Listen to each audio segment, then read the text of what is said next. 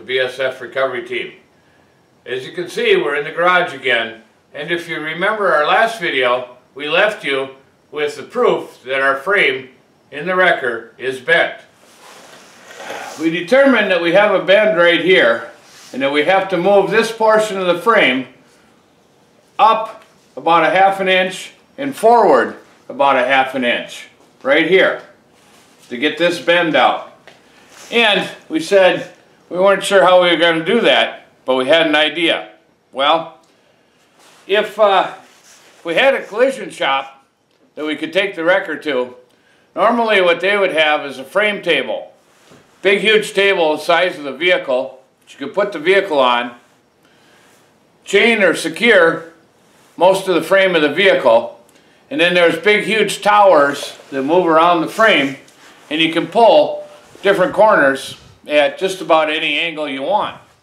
Now, in our situation, we need to pull up and out, or up and forward.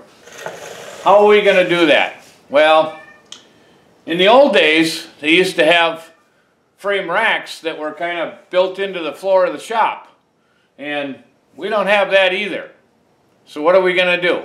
Well, way back when I was young and went to an alignment school down in Davenport, Iowa, a manufacturer of alignment and frame equipment called Beeline, well, they had a setup that was kind of a steel rectangular box that could go underneath a vehicle, and you could use that as kind of a frame rack. So that got my wheels thinking. I had something out back that just might do the trick.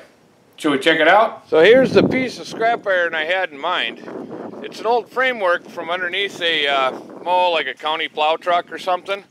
I think we can put that underneath the wrecker and use that as a sort of makeshift, redneck, shade tree, whatever you want to call it, frame rack. But we still need an arm sticking up so we can pull up and forward. Well, we got that figured out too. I think what we're going to do, we're going to weld this on right about here. That'll give us a few different points to pull from so we can pull up and forward.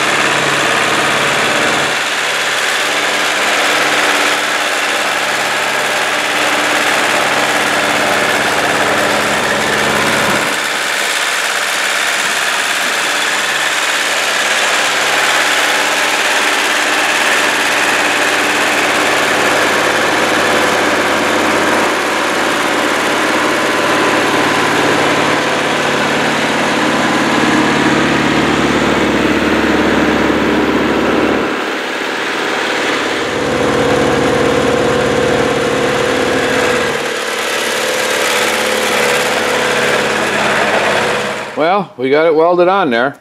Hopefully good enough. Now we got to get it underneath the truck.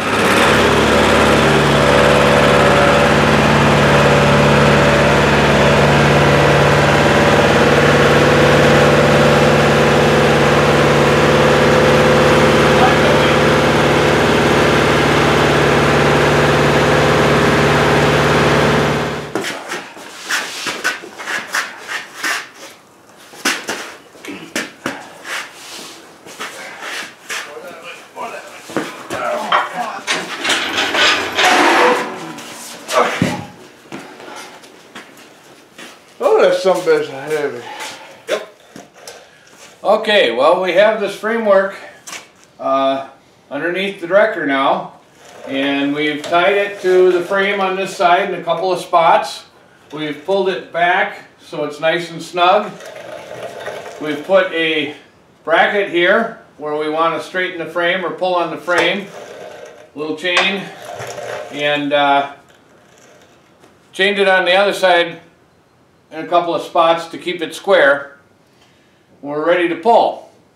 I have no idea if this is going to work, but we're going to give it a try.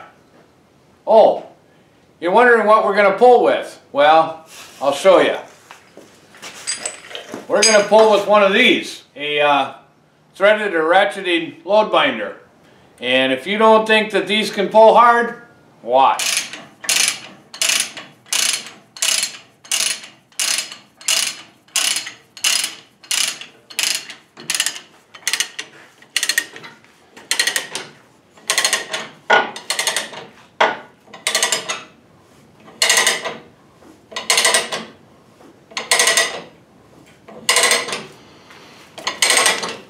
Let's try to look at the weld.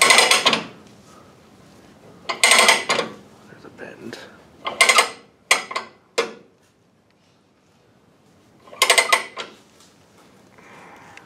Okay, let's get the tape measure out and see if we've made any progress.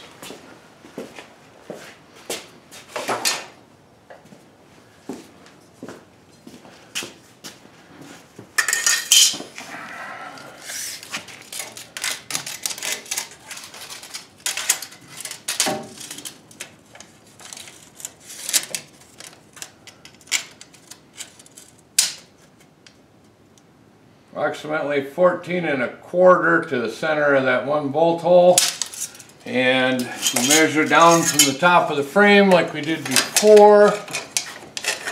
See where we're at.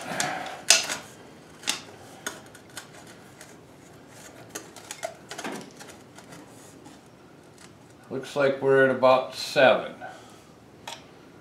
Trying to remember what our other frame was at. Should we go take a look?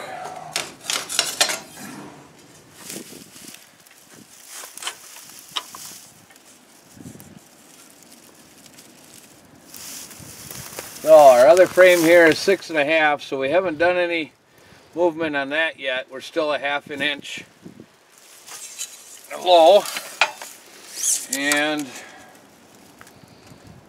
14 1/2. So we still have to go a 1/4 inch forward and a 1/2 inch up. So I think we're definitely pulling it forward, but we might not be pulling up enough. I don't know if there's anything we can do about that the way we have it set up. Yeah, we'll go a little more, see what happens.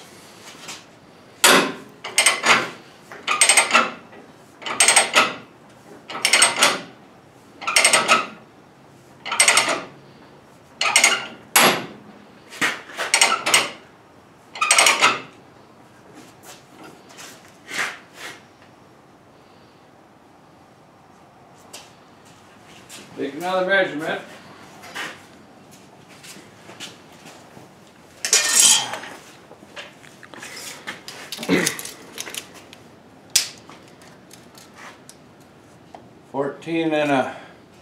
Almost 14 1/4.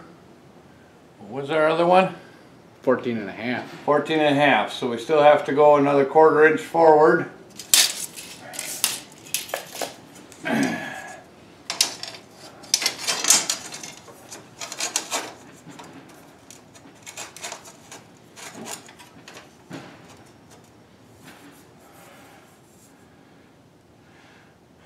Looks like we've come up maybe an 1/8 of an inch.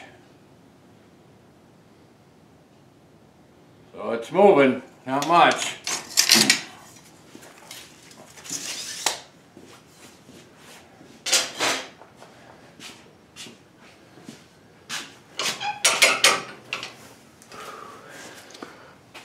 How hard is that to pull?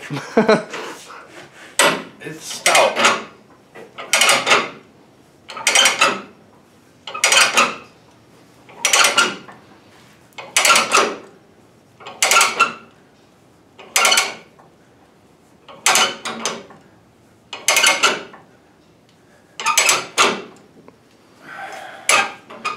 A lot of tension on there.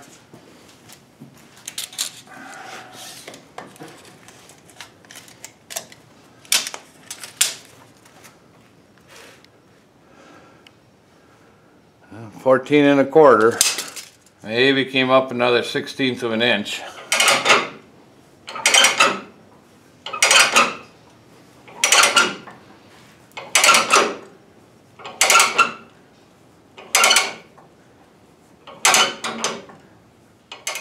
Ooh, look at that. Look what we're doing here. This was straight. Holy crap. Well, my welds are holding though. Well, we got a lot of tension on it, and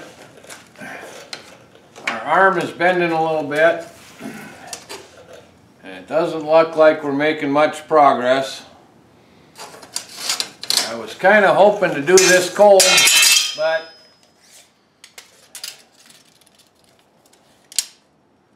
we still got a ways to go.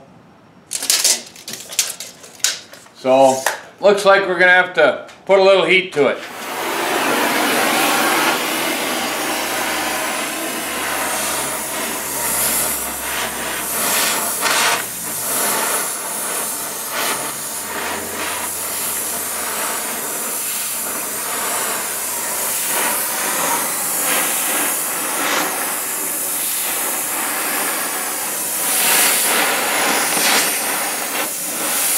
This is going to take a while. I don't have a rosebud, I only got cutting tip.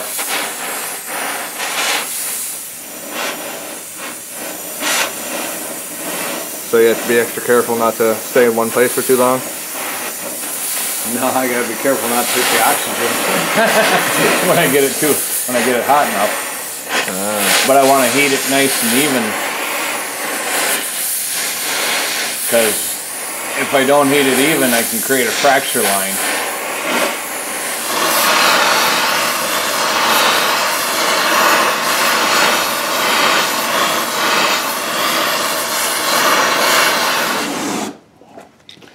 All right, we'll put a little more tension on it.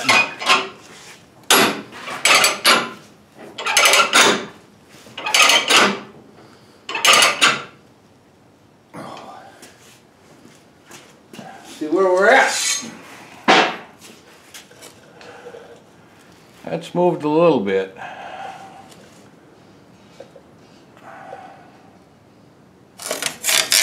Looks like more heat.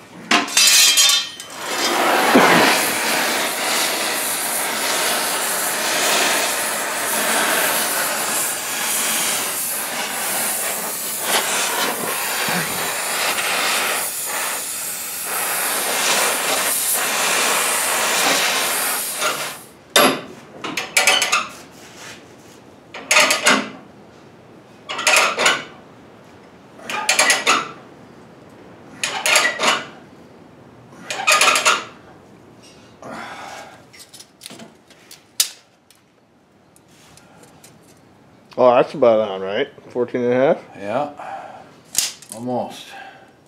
Damn close. Like an 1/8 inch now. 16th. 16th? Yeah.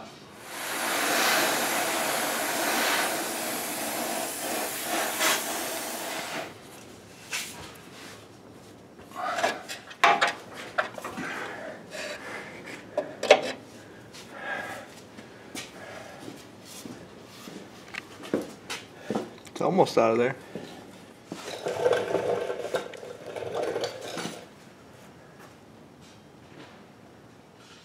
Well, it looks like we moved it enough. We're back to where we should be.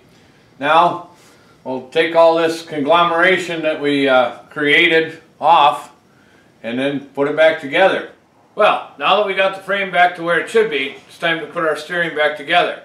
I've noticed a lot of you have been commenting about upgrading to crossover steering and or some sort of rock ram assist.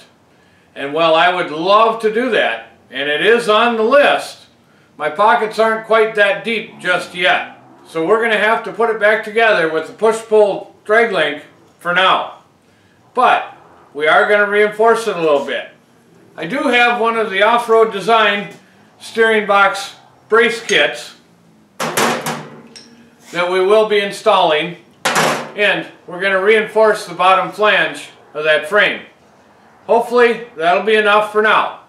Thanks for watching, BSF Recovery Team. Keep wheeling, stay safe. Remember, subscribe to this channel, and maybe we'll see you out there in the woods.